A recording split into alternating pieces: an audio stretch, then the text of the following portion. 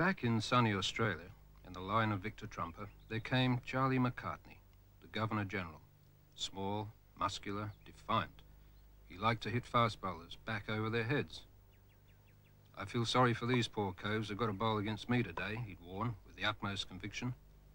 These precious clips are from his famous century before lunch in the Headingley Test of 1926, a year when, at the age of 40, he took hundreds off England's Test match bowling in 3 consecutive innings. Oh dear, a short stay for Bardsley. But MACARTNEY more than makes up for that. Look at him go.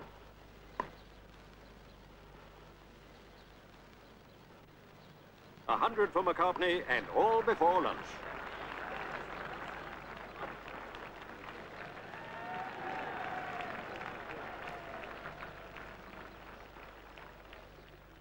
Less genius.